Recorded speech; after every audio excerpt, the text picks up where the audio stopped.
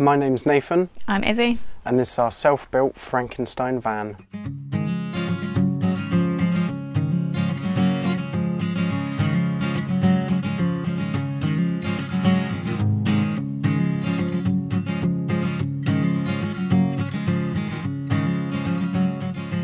This is a 2011 Iveco daily cab, and what we've done is we've put a 1986 Winnebago back end onto the rear of the chassis there. So this originally started as a Tesco delivery van that they sold off the fleet from, and I brought it without the box. So all I had to do was cut off our front end and put the Winnebago on. What we've got here is the kind of union of these two. You've got the Iveco, you've got the original Renault Traffic chassis the Winnebago was on, and you've got the original Winnebago back end. Now, when we were first looking for a vehicle, we wanted something that was stealth, something like a Mercedes Sprinter. That was our preference. But we found on Gumtree this Winnebago original stored in a barn that someone wanted to renovate themselves, but unfortunately couldn't due to medical reasons. As soon as I saw the LPG tanks for the cooking and heating on board and all the toilet systems in place, we knew we'd save a lot of time and money just by buying this and moving forward with that.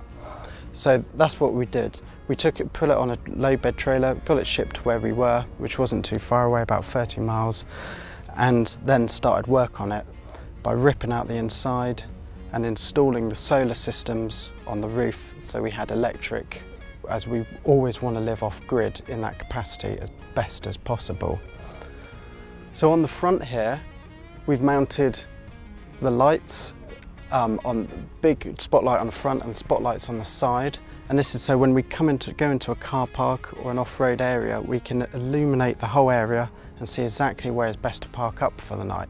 It's super helpful, super helpful. And obviously we store our spare tyres for our trailer and a spare tyre for a motorbike up there as well. So what we did is we cut off the front of the original Winnebago, just the cab section. So that was the steering wheel area and the two seats. We literally cut with our saw through the whole area and dragged it out the way with a car. We had lifted up the back end so we could take off all of the exhaust and all of where the rear wheel went by putting some metal section underneath and lifting it up with one single farm jack, and that took about 3 days to do overall. And we slowly lifted up each corner. We used 6 beer barrels to hold it on and some timber to get it high enough so we could eventually reverse the Iveco chassis under.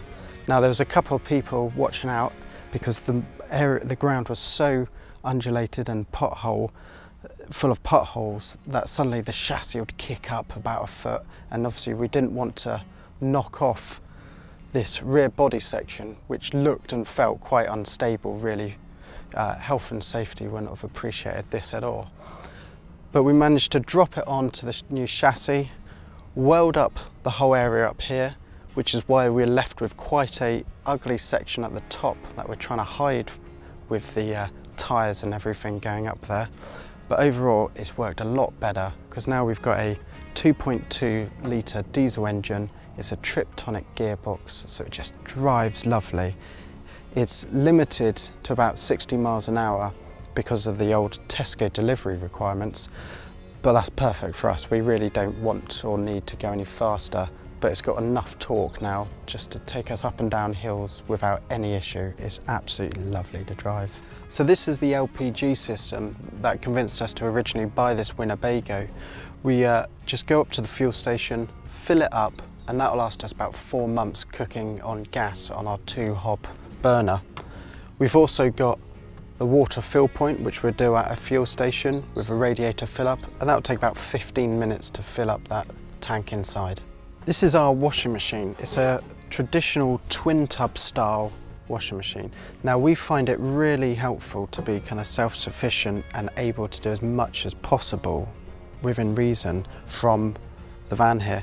So this does take quite a bit of water to fill up, but you can wash it all.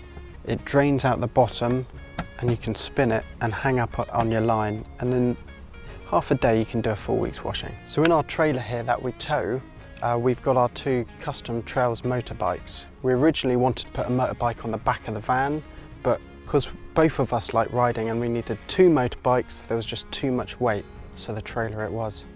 So this is the kitchen inside our van. So we've got pretty much everything that a normal home would have. So we've got a 2-burner gas stove here, so that runs off the LPG. We've got our dish drying rack, which was a great find from IKEA. Bread bin, so we've screwed that down so it doesn't slide all over the place when we're moving around. Little oven, that was a great find in Lidl's. I think it was about £30, and it's, yeah, still going strong, does the job. Sink, so that's plumbed into both the water tank and the black water tank, so that just goes straight down in, and then we can empty that out whenever we need to. So one thing that we did find we needed was extra storage space to keep things like the kettle. I love tea, so you know, all the different tea bags and everything. So corner shelves is something that we added in at a later date after putting the rest of this in, and it made such a difference. You know, it meant that the kettle didn't have to sit on top of the hob the whole time. It's not going to move around when we're driving along. So everything we keep in place with these mini bungees, and they're not, you know, it's not the fanciest fix in the world, but it holds everything in place. Nothing's ever flown out when we've been driving along. When I did live in a house, I was quite a gardener, so got to have some plants. So we've got a bit of lemon sage, we've got rosemary, we've got some St. John's wort there as well. Just, you know, brings a bit more of the outdoors indoors, even though we're outdoors the whole time. So I guess the other shelves is these ones here. So we've got our, I say my glittery gold shelves, but that's, you know, where we keep the rest of the spices and the lentils and everything. That's another later addition that we made, which again, I don't think, you know, we could keep this amount of food that we do now without things like these shelves. So everything kitchen based is pretty much in this section. So we've got these drawers here for, you know, tins of food and packets of bits and pieces. We've got rice and quinoa and stuff like that in there. We've got these smaller drawers, which they kind of keep, you know, thread and pens, and, you know, I keep my jewellery and things in there. So down in that cupboard there, we've got our water tank, which is what comes out of the tap there and into the toilet when it flushes as well. It's quite a big one, but it's good that we can see it when we're filling it up, so we can actually see how much we need to fill it up, because it's not always necessary to do it the whole way if we've got a long journey. So this is our fridge, a very important part of the van. As you can see, it's quite a lot bigger than a lot of the fridges you'd get for vans now. It's actually the original one from when it was a Winnebago, full working order, so why get rid of it? As you can see, it's more than ample space in there to keep everything we'd need to. We're vegetarian, so we don't need to keep meat, so that's, you know, meat going off isn't an issue for us. It's mostly just cheese and milk pretty much. So all these stickers kind of represent things we're interested in, so motorbikes, the outdoors, you know, got a few of our friends' businesses represented on here. So this is our bathroom. At the moment, pretty much just use it for the toilet, the shower. We haven't quite decided whether we're going to have one inside or outside, but currently it's good for hanging our bathrobes on. Store all our toiletries, we've got our bin in here, and then it kind of becomes wet gear dumping ground pretty much. We do have 2 extraction fans plumbed in up there for if we do have a hot shower working, then it's not going to all moisten up. We also put some frosty film on the inside of there for obvious reasons. So under the bed is where we keep our 4 large batteries for storing electric. We create the power from the 3 solar panels that are stuck to our roof. It comes through the fuse box, and from that fuse box we're feeding the electric to the pumps for the water in our sink and to the USB ports for charging things like phones, tablets, any other portable device. Most things are USB these days, and it's really helpful. So if we need more power, we'll pull out our generator, which is a 2 kilowatt generator, or we do have our 600 watt inverter for our traditional 3-plug 240 volt system. So this is the living/storage half of the van. So everything on this side here is all storage. This side is all our clothes, most of our shoes as well.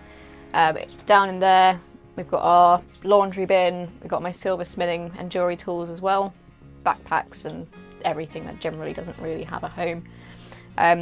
So over this side, everything underneath here as well is all storage, so everything's got a use. Under this side we've got the generator, a few other bits of tools, other random bits and pieces. Underneath the back is all the bedding and spare blankets. And then over to the side is all the leisure batteries, and then the diesel heater and the inverter as well. Other bits and pieces, we've got this lovely ash shelf, again from a local guy just up the road who put this in for us. Fruit bowl, which is again quite secured down, so it's not going to go flying off when we're moving around. Selection of books and pieces. Got to keep our motorbike helmets up there, so they're kept in by the bungee cords, so that wraps the whole way around when we're travelling. And then we've got our Wi-Fi down in the corner there as well, little Wi-Fi box. So our bed's really comfortable, so as you can see it's in the seating arrangement now. So to make it into the bed, we just pull the middle section forward to the front, and then the cushion at the back there just folds down flat. So we lie lengthways on this. Neither of us are particularly tall, so that's absolutely perfect for us both. Width-wise, we both have enough space. Never end up fighting about who's got more space or anything. But yeah, really warm, really snuggly, absolutely perfect.